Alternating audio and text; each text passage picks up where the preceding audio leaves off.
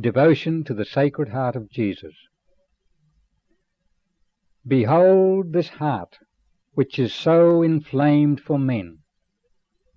With these words, our Lord, in 1673, appeared to Saint Margaret Mary Alacoque to ask for devotion to his Sacred Heart.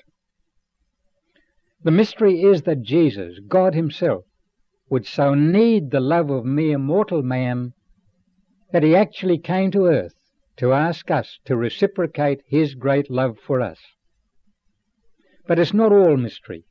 If you loved me so much that in torture you shed every drop of blood on my behalf, well, imagine if in spite of that I was cold, indifferent, and even insulting to you. Jesus' love for each of us, and I stress each of us, is measured by every drop of his blood slowly and agonizingly shed.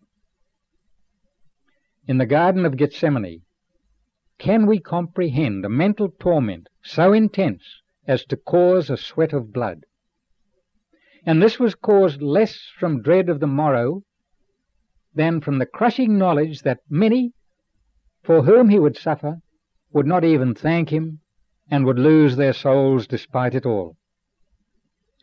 This foreknowledge of the futility of his terrible sufferings for so many forced the blood through the pores of his skin. A question arises: why did Jesus wait 16 centuries before he came down to ask us to reciprocate his love? And the answer must be that for most of the 16 centuries he didn't need to ask. For the first few hundred years the Church was full of Christians whose love for Christ was heroic, as they laid down their lives in the great persecutions. In the following centuries, as the Church grew and spread, as it moulded in Europe the finest culture the earth has ever seen, in those centuries love of Christ was the center point of a Christian's life. Love of Christ was the mark of the Christian when the Christian culture reached its period of splendor in the Middle Ages. In all those centuries, Christ had no need to come to earth to plead for a little love. Then there happened a series of extraordinary happenings which weakened and almost destroyed the fabric of Christian society. First came the fearful plague called the Black Death. In 2 years, in 2 short years, from 1348 to 1350, in those 2 short years the Black Death killed at least 1/3, and possibly a half, of the total population of Western Europe. The shock and the results were horrific. Europe was never the same again. Then, just after the Black Death, came the second happening, and this was the great schism inside the Church, when there were 2 popes, the true Pope in Rome and a rival Pope at Avignon in France, with half of Europe supporting Rome and the other half supporting Avignon.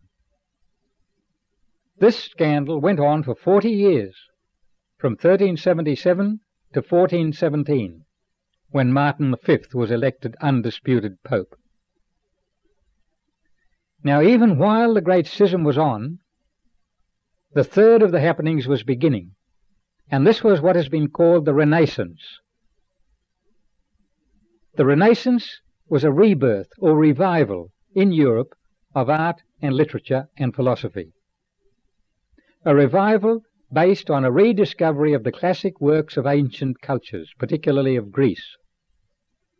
When Constantinople fell to the Turks in 1453, many Greek scholars fled to Italy, bringing with them masses of classic manuscripts.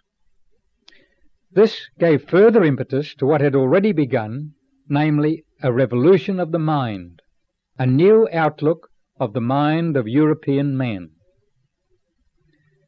Under a surge of new learning, new art, new philosophy, European man was off balance, and the sudden new knowledge brought an intellectual pride which exalted the old pagan culture but scorned the medieval Christian culture.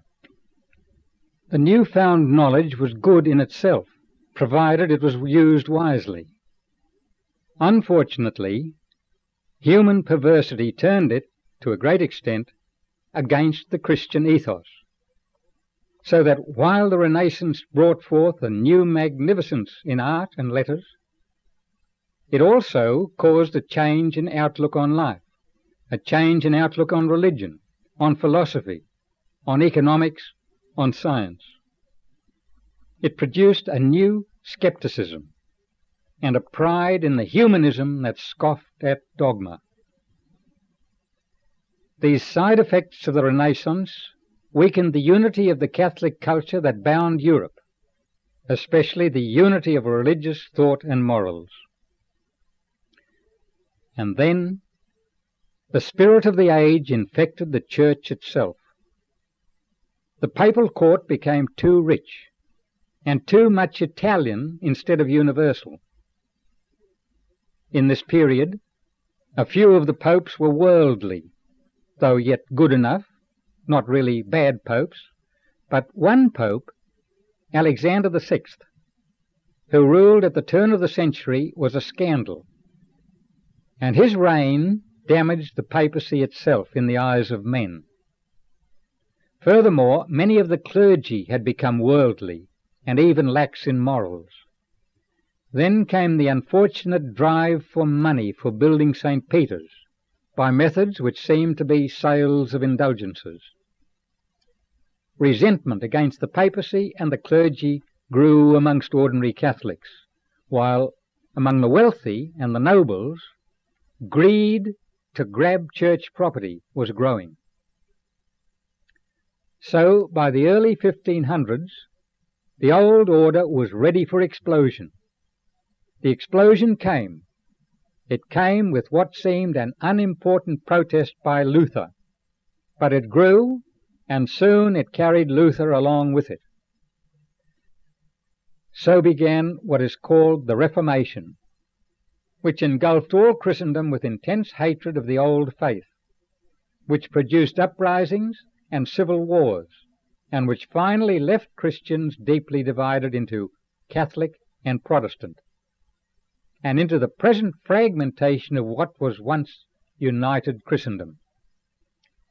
It brought widespread loss of Catholic faith, brought hatred for the Pope and the Mass, and rejection of the Eucharist, and many Catholic devotions and sacraments. Perhaps now we start to see why Jesus then came to earth after 16 centuries.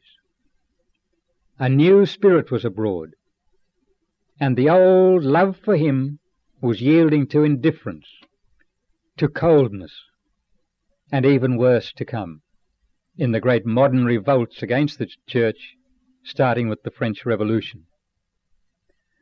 Thus was the stage set when Jesus appeared to Saint Margaret Mary Alacoque in a series of visions from 1673 to 1675.